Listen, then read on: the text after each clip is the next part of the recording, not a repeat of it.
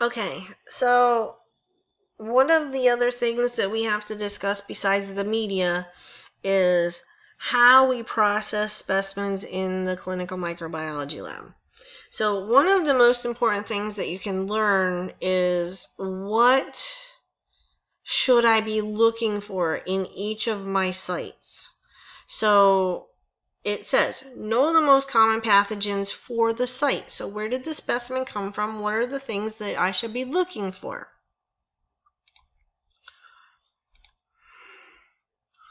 So in eyes, I'm just making sure that I didn't skip something. I didn't. Okay, I'm just making sure. Okay, eyes that get infected tend to grow a few different things, or could be, the infection could be caused by a couple different things. One of the things that we look for in eye infections is staph. Sometimes it's staph epidermidis, that somebody has gotten a scratch or a cut and then just some of the normal flora got in there and causes weirdness to happen.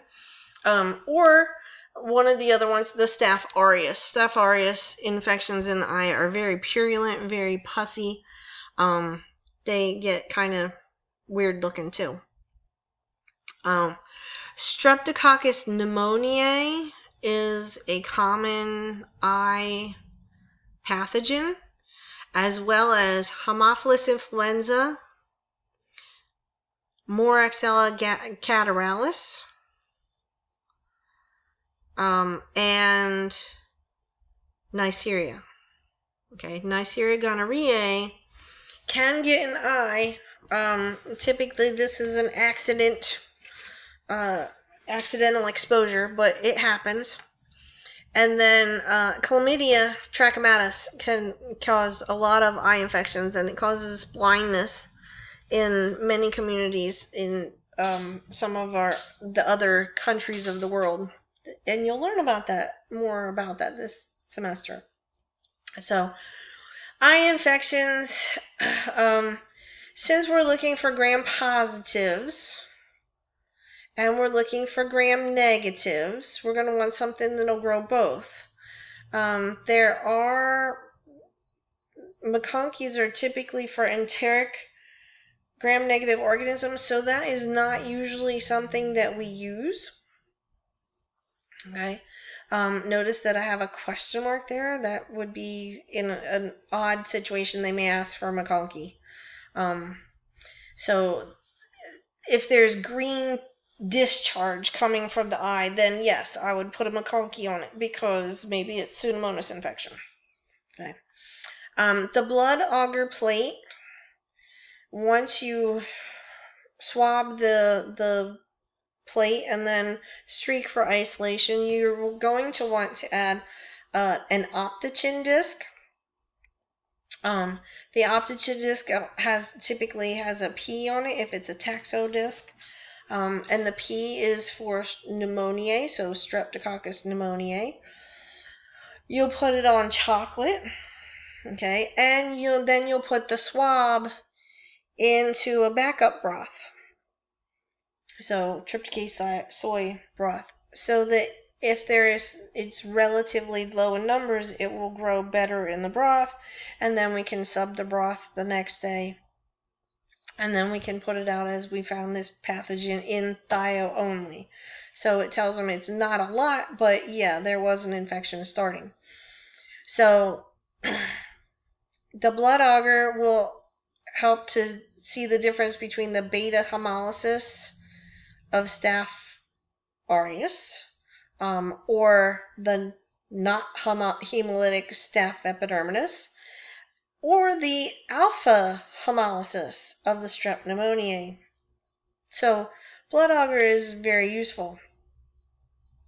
Chocolate has the required nutrients needed for the recovery of both Haemophilus influenza and Neisseria gonorrhoeae.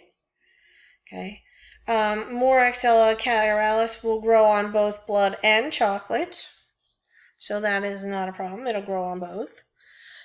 And what we have to worry about is whether or not we have that chlamydia in there, because that is very special types of culturing methods that you would need. You would actually need to collect a different specimen, and that would be a send out, because we would have to do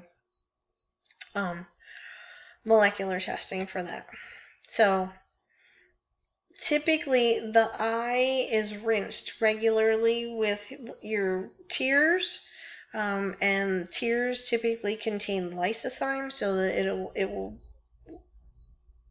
kill or degrade any bacteria that are there. But if you for some reason get a scratch or something, and the bacteria get in there and they grow, multiply like crazy and cause an infection, then you can have an issue. Okay.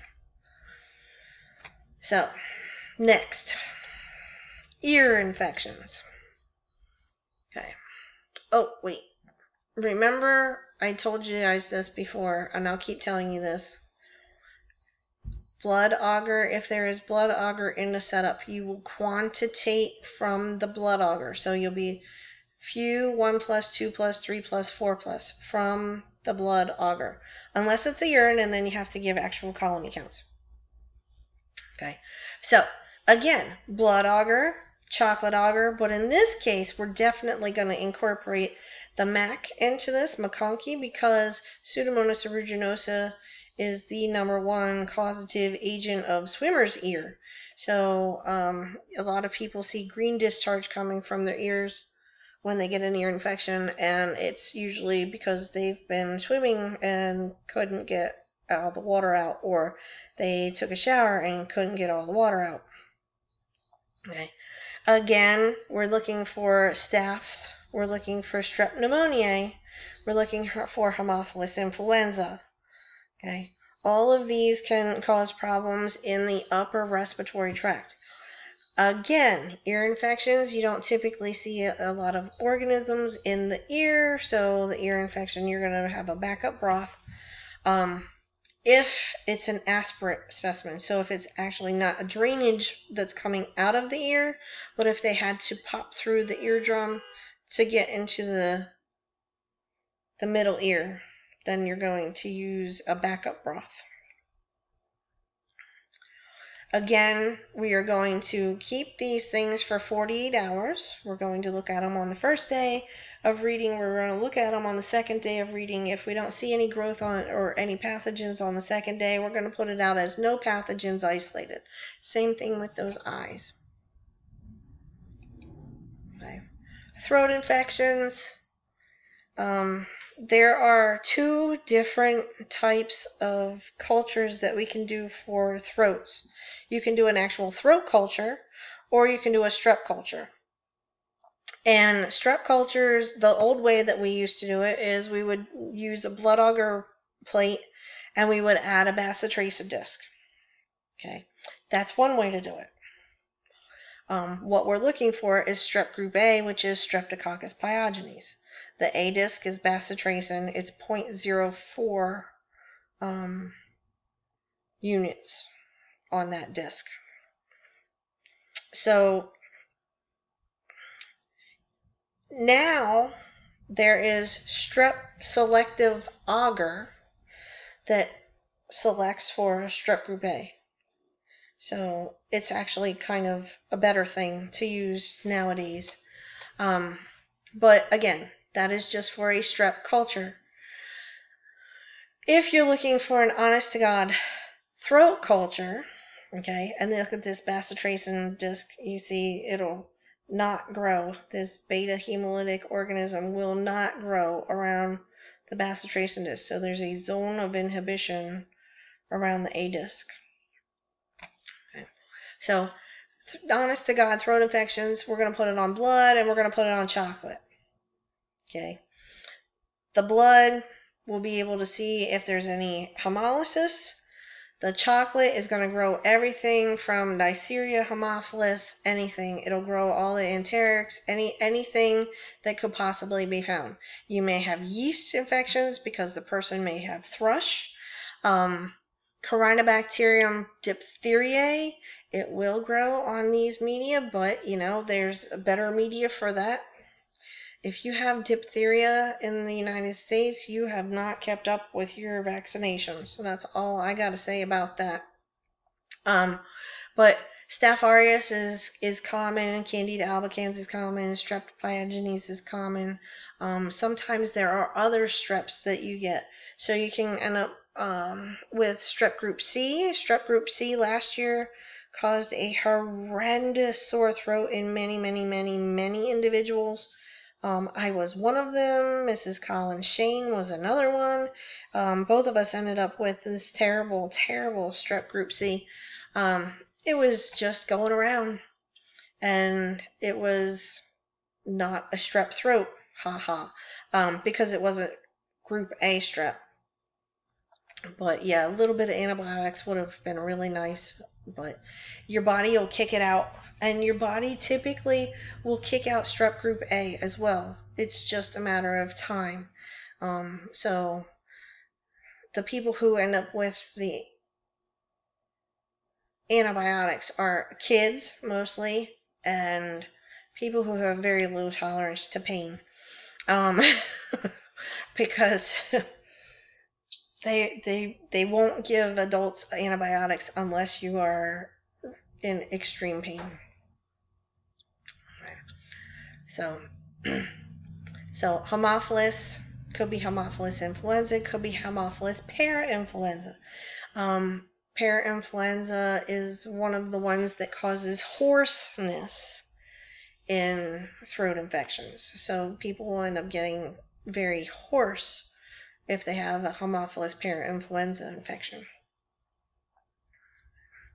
Neisseria meningitidis causes Neisseria meningitis. So if we see this in a throat, we need to have that, we need to check it out, find out if it definitely is Neisseria meningitis, go act on it very quickly.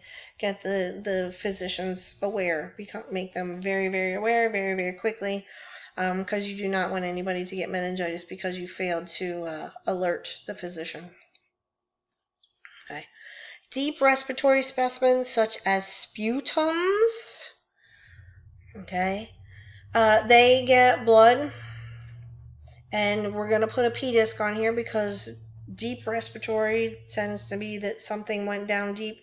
Streptococcus pneumoniae is one of the more common organisms that causes pneumonia. Okay, it's called pneumonia for a reason, because it causes pneumonia. Chocolate auger, again, because of the Haemophilus and or Neisseria. Typically, the Neisseria don't go down that deep. Okay, just saying. Haemophilus influenza can cause pneumonia. And the McConkeys for any type of gram-negative rod. Some of the more common gram-negative rods that we see in deep specimens are Pseudomonas aeruginosa. That comes a lot of times for people who are irrigating or have been on a ventilator. Also, Klebsiella pneumoniae is very common, or Klebsiella, mostly pneumonia, Oxytoca, but mostly pneumonia. Okay, so if you see pneumonia as the second name or species name, there's a really good chance that it causes pneumonia, or that they've found it to be related to pneumonia. Okay. Sputum specimens, they are incubated for 48 hours as well. You're going to quantitate off of the blood plate. What we have to do with these, though, is we have to actually look to see if the sputum is a good specimen before we plate it. So we screen sputums for acceptability, and depending on your institution, you're going to look for less than 10 epithelials per low power field, or you're going to look for less than 10 epithelials and greater than 25 white cells per low power field. It just depends on the institution where you work. Okay. So less than 10 epis is usually a good indication. If you see more than 25 whites and you have 15 epis per your low power field, that's going to be a tough call because you have a whole lot of white cells in there, so that's probably going to indicate an infection. So really you have to, the institution where you work is going to set the guidelines on what you're going to do. And always, always, always err on the side of the patient. If someone is very sick and they need help. Okay. Now these are only expectorated sputums. Okay, that get screened. Tracheal aspirates and things of that nature, they do not. If it's an induced sputum, you do not. Okay, because they have put that person through holy Hannah to try to get a sputum, so you are going to plate that sucker anyway. So it is just an expectorated sputum, not induced. They better tell you that it's induced if they induced it. But only a random expectorated sputum gets screened. Okay. So sputum can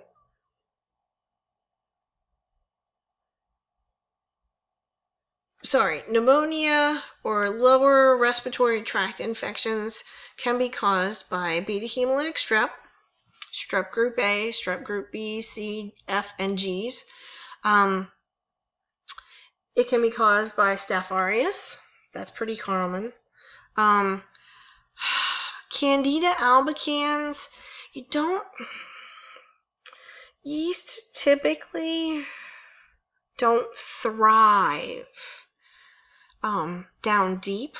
They do grow in smaller numbers typically, but a lot of times you can see them as overgrowing an area, especially if they've had massive amounts of broad spectrum antibiotics, which will kill gram-positives and gram-negatives. Strep pneumo, you're looking for the alpha hemolysis. Okay. Haemophilus influenza, you're going to look and it's going to grow on chocolate, but not on blood. Okay. Neisseria will grow on chocolate, not on blood. For gonorrhea, Neisseria meningitidis will grow on both. Okay. And remember, your gram-negative rods are typically mucoid. Okay. Stools. This is kind of interesting because stool cultures are becoming a way of the past. So you always put it on McConkey, and you always either put it on HEA or XLD so that you could see if there was hydrogen sulfide production. You always kept the stools for at least 24 or at least 48 hours. And you would either use an SS broth or a GN broth so that you could enrich the recovery of Salmonella and Shigella. Okay. Your pathogens, your most common pathogens, Salmonella and Shigella. Another one that's pretty common, the E. coli, but it's not your regular E. coli. It's O157H7. That's the bad guy who can kill you. Now, remember we talked about E. coli O157H7 with the McConkey with sorbitol plates. Okay. E. coli O157H7 is pink on McConkey, colorless on McConkey with sorbitol. Remember? Doesn't do the sorbitol fermentation. Vibrio, Yersinia, and Campylobacter jejuni all require special plates. So the Vibrio will grow on the TCBS plates, the Yersinia will be on the CIN plates, and Campylobacter jejuni are on Campylobacter plates. They also require a microaerophilic environment. Okay, and 42 degrees Celsius incubation for Campy. All right, urines. So urines get plated on blood and on McConkey. And you're going to plate it using the 1,000th or of a milliliter or 1 microliter loop. Okay. And you're going to plate it on blood first and then on the McConkey. And if you have any species that has more than 100 colonies growing on these plates, then you can say that the person has a urinary tract infection. The protocol or the guidelines or cutoff for a urinary tract infection is greater than 100,000 colony forming units per milliliter. Okay, so you're plating 1/1000th of a milliliter. So for every colony that forms, that would be 1,000 cells in a milliliter. Okay, so anytime you get 100 or more, greater than 100 is greater than 100,000 colony forming units per milliliter. You always quantify from the blood agar. The most common pathogen that we find in urines is E. coli. Okay. There are other gram-negative rods that will also cause infections, like Proteus and Kleb and Pseudomonas.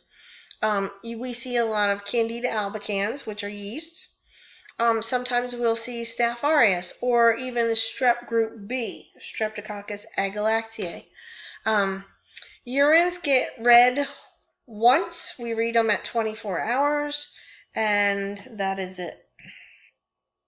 Okay, so we finalize urines at 24 hours.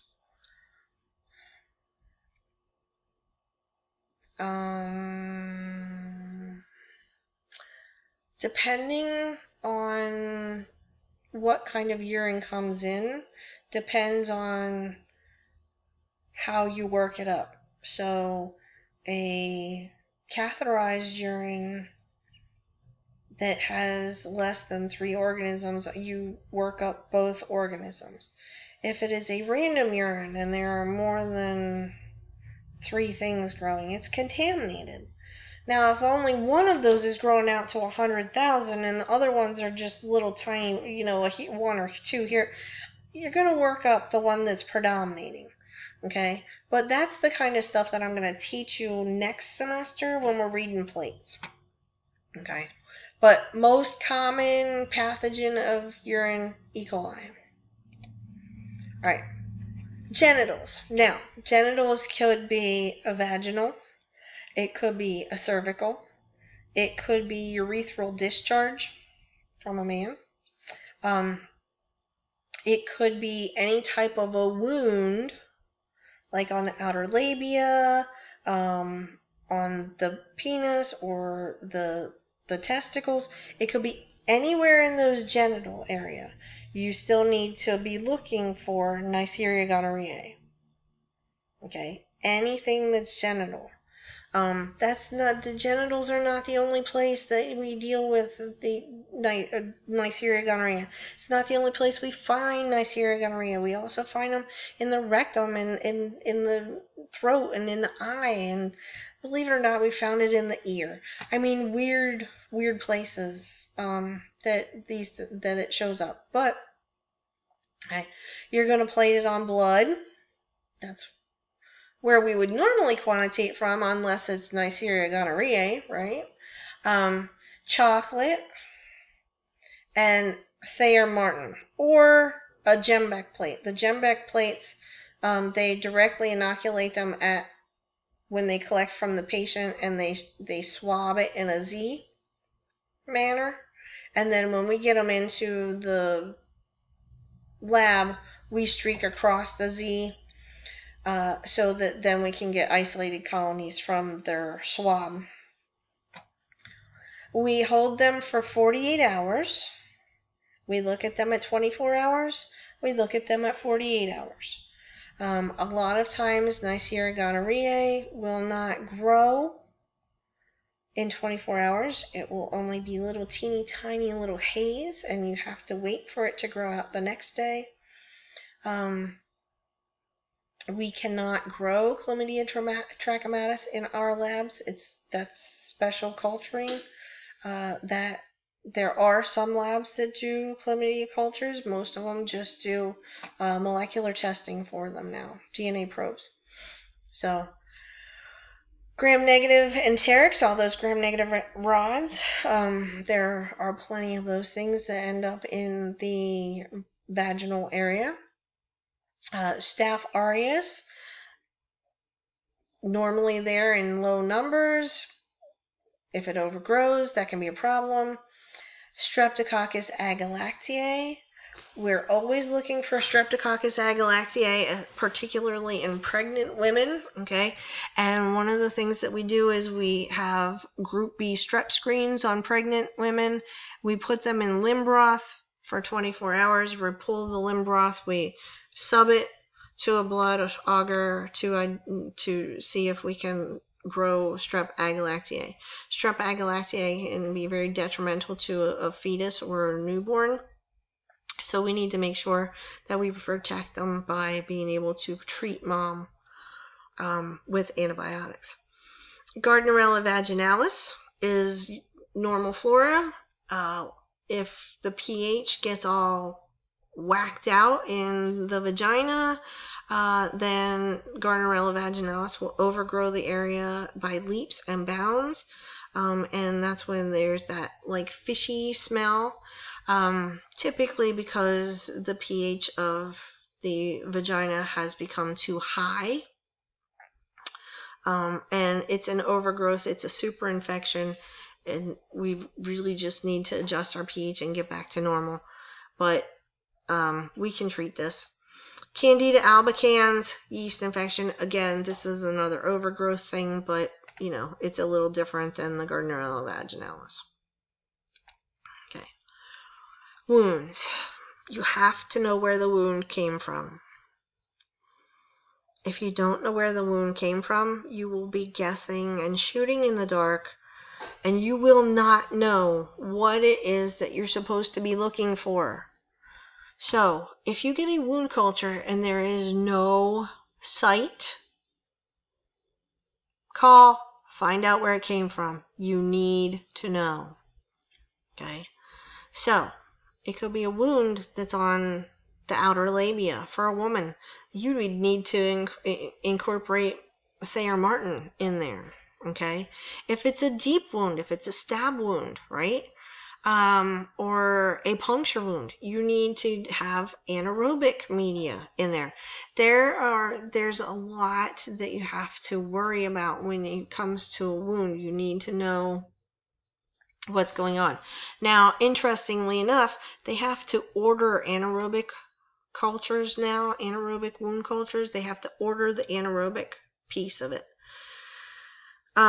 We always have a backup, because in the backup broth, if it only grows at the bottom of the broth, then we tend to believe that that would be an anaerobe growing. So then we would take that and we would do an anaerobic challenge, and we would grow it on blood, and we would grow it on anaerobic media, and we would put the anaerobic media in anaerobic conditions and the blood in aerobic conditions, and see if it grew in both situations or not. But wounds are typically kept for 48 hours, and then reported at 48 hours. If you haven't noticed yet, there's a plethora, and almost all of these things are 48 hours. So almost all cultures are reported out at 48 hours. Urines get reported out at 24 hours. And then we're going to see CSFs, cerebrospinal fluids. They get reported out at 72. But again, blood and chocolate and McConkey.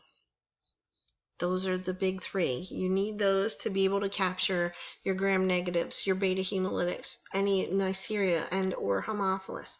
So you need to catch them all. Now, if they're thinking that it could be Vibrio, or it could be, if they think that it could be Vibrio, there's an increased likelihood that we'll catch it if we have TCBS.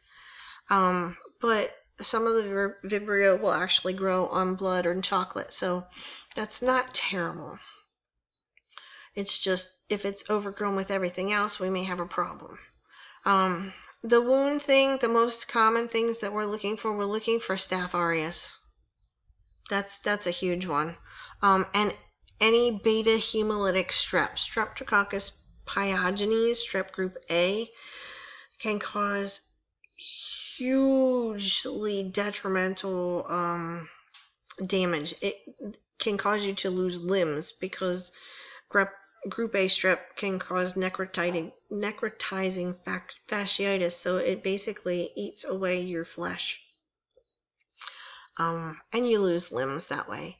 But group C strep, group F strep, group G strep, they're all beta hemolytic streps that can cause infections. And those are typically animal-associated streps. Okay. There are gram-negative rods that can cause some really terrible diseases and conditions. You want to make sure that you're aware of what we're dealing with.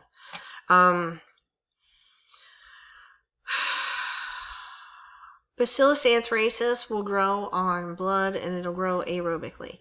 Clostridium tetani and Clostridium perfringens are both anaerobes. Clostridium perfringens causes gas gangrene. Tetani causes tetanus. Not a cool thing. So we just need to see what we can find. All right. A central line or an intravenous IV.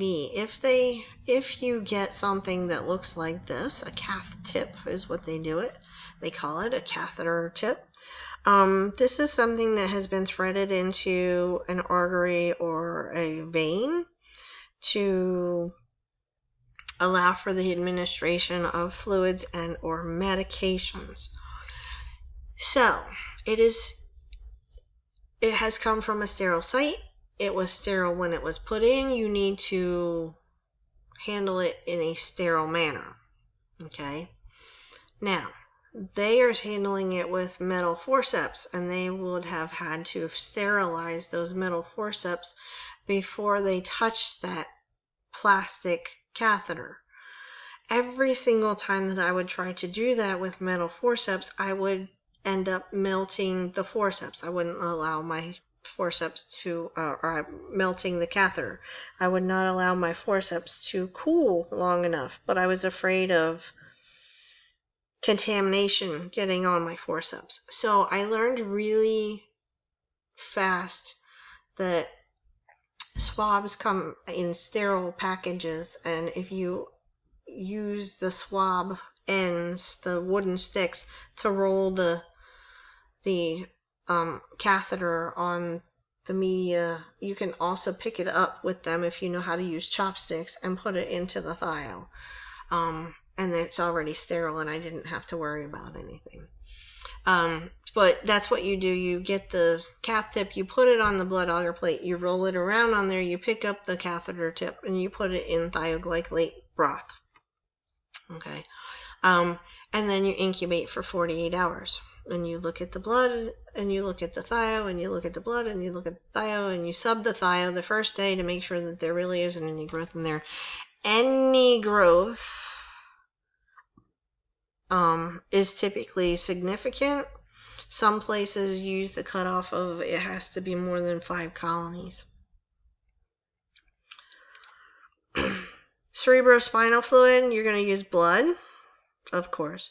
You're going to use chocolate because Neisseria meningitidis and Haemophilus influenza can both cause meningitis. Streptococcus pneumoniae can also cause meningitis. Cerebrospinal fluid is supposed to be sterile, or it is sterile, so guess what? Any growth is significant. You need to find out what it is that's growing on there. Cryptococcus neoformans is a yeast that causes meningitis. E. coli and Listeria monocytogenes, as well as strep group B, are also issues when we're talking about smaller children. Okay, so put it on blood, put it on chocolate, put it in thioglycolate media. Now, first thing I'm going to tell you is cerebrospinal fluid, you typically, if you want to see a gram stain on it and you want to see anything in this thing, you know, you may have to centrifuge it if you have to do a gram stain.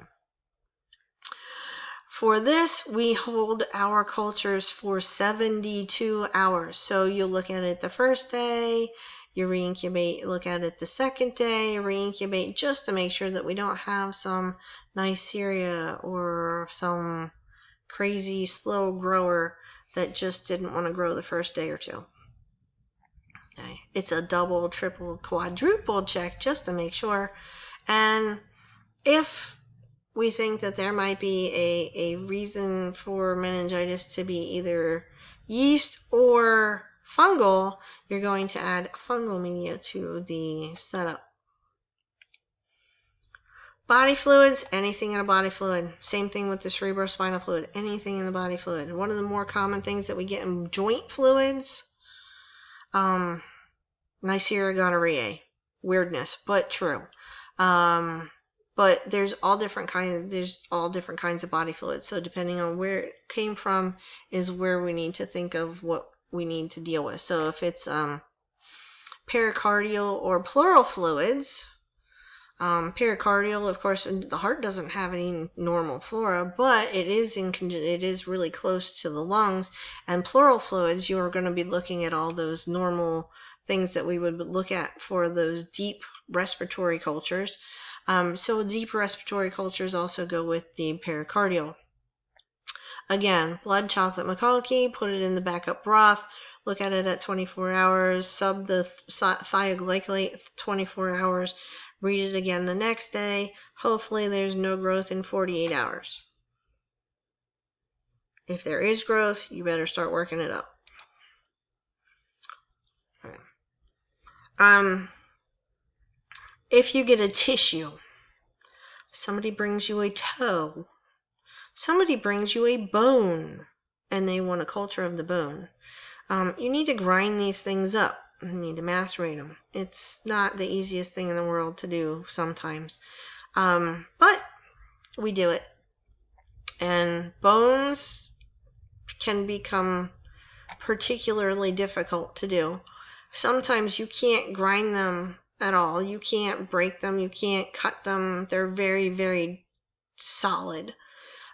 If it comes down to it, you talk to the pathologist and ask if you have permission to just put it in thioglycolate. And I've had to do that before. I have had, and you know, I'm like, you take it back in the macerator and you're like, see, I can't even make a dent. I can't, it's not working.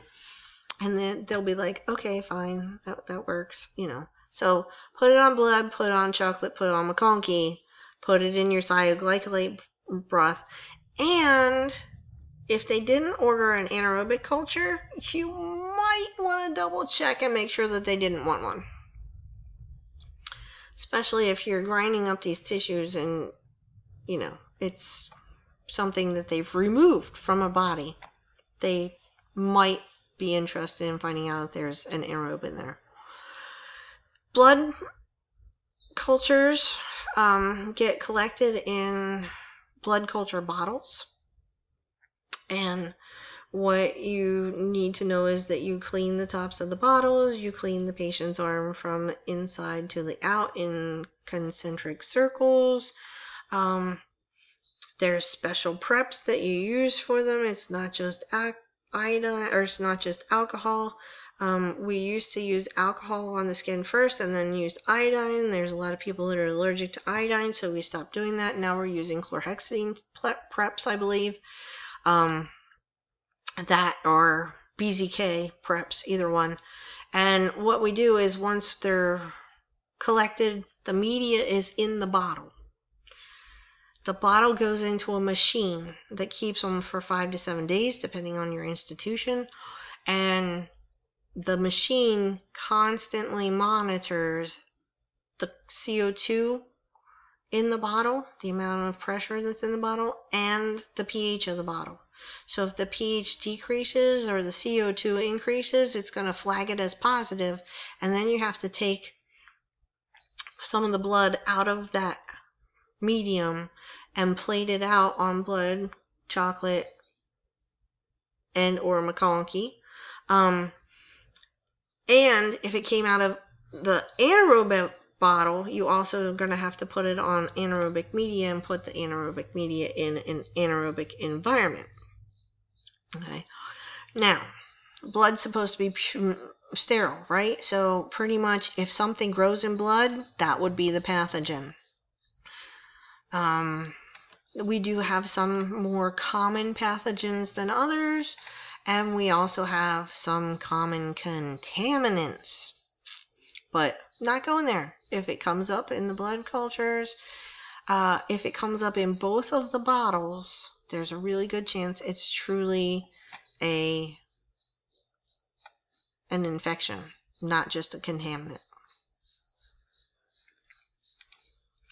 Okay, good. Done.